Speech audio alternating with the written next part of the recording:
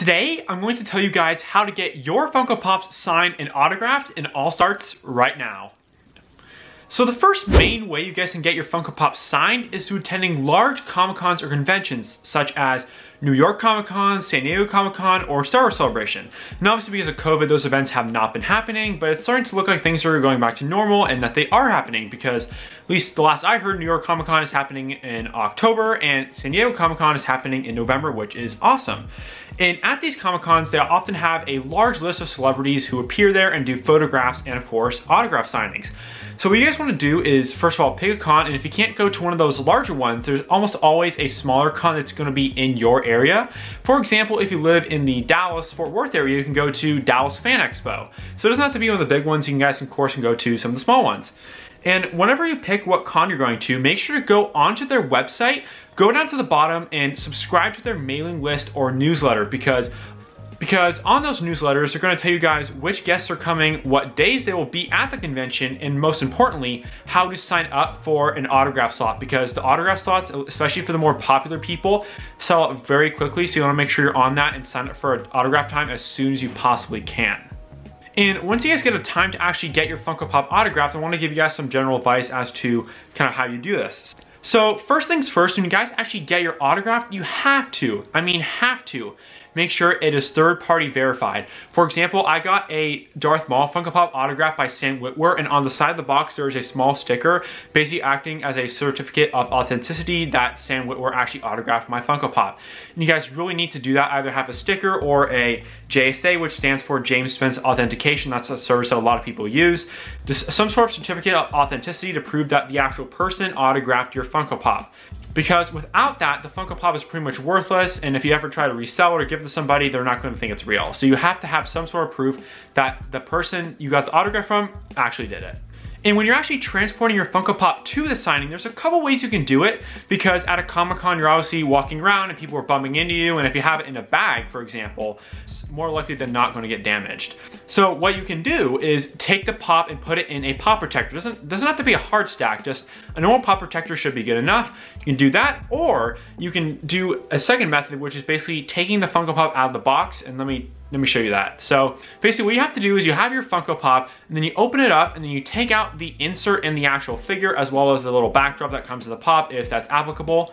And then all you have to do is just flatten the box, and it should have a bit of a rectangular shape with obviously the two flaps on the end. And then just take that, you can stack a bunch of them in your actual bag at your Comic-Con, so you can have like 7 or 8 in your bag, so it works out pretty well.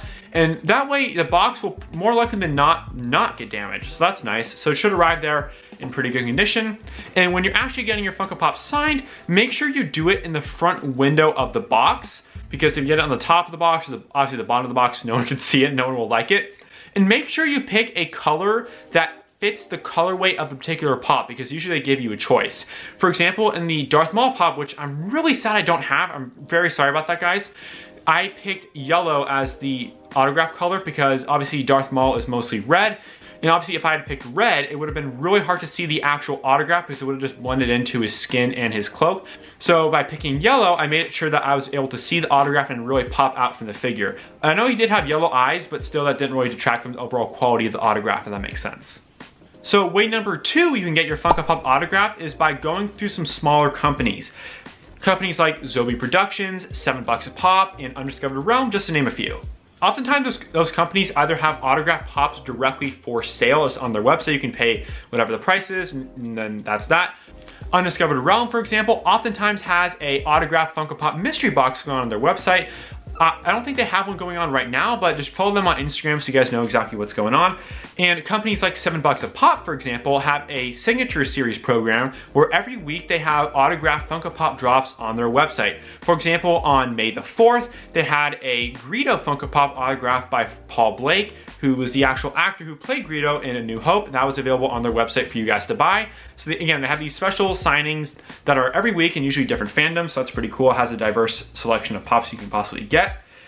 For example, they'll have an actor come in, the actor will autograph a bunch of regular pops, and then the actor will also autograph a couple of rare pops that are related to his or her character. For example, Ed Asner, the guy who played Carl in the Up movie, he signed, I think, roughly like 200 pops for $7 a pop. 200 of them being the regular Carl Pop, and 3 of them either being the Carl and Ellie 2-pack from NYCC or the Kevin with Up House from, I think it was also NYCC a couple years ago. So that was pretty cool, and that's another bit of a mystery element to this in addition to the Undiscovered Realm mystery boxes. Method number 3 is getting autographed Funko Pops through individual accounts. Because oftentimes smaller social media accounts arrange special signings with certain actors.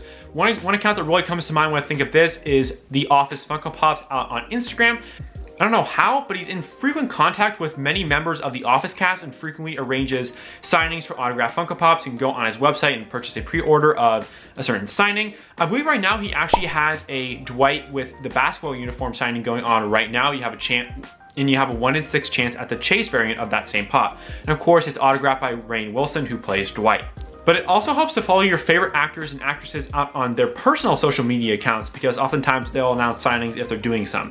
For example, there was Katie Sackhoff, who played Bo-Katan in a lot of the Star Wars animated properties, and of course the live action version of The Mandalorian. She announced a signing with a third-party company out on her Twitter account, which most people would not have known about had they not been following her on Twitter. So that's really important. Again, follow your favorite celebrities so you'll know if they do any surprise signings.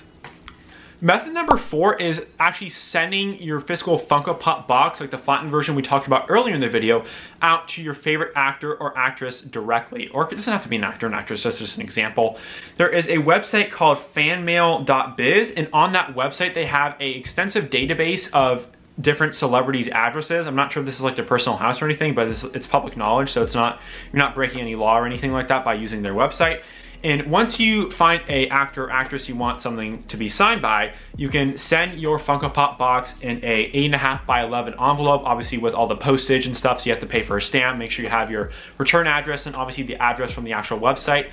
So you can do that, you can send it to them, and maybe, just maybe, they will return it to you with the actual insert signed. And if you do that, make sure you put some sticky notes on the side of the box so they know exactly where to sign the pop, what you want them to say, if anything, because they might even put a personal message in there. So you want to be as specific as you can, so make sure you're actually putting sticky notes on the actual insert that you put into the envelope to send to them so they know exactly what you want them to do. That's a trade-off with these other companies, because yes, you are paying a bit of a premium for the actual autographs, but at the same time you have a guaranteed pop coming to you, whereas this last method, although it may cost a bit less, if any money at all, it's going to be a lot more rare, I guess, to get something back, if that makes sense, because I'm not sure if how many autographs these celebrities will do for free. This is kind of how the business works. So that's going to wrap it up for today. I really hope this video helped you guys out. And if you guys want to get some autographed Funko Pops, I really hope this helped you out with that. Thank you all so much for watching, and have a great day. Bye.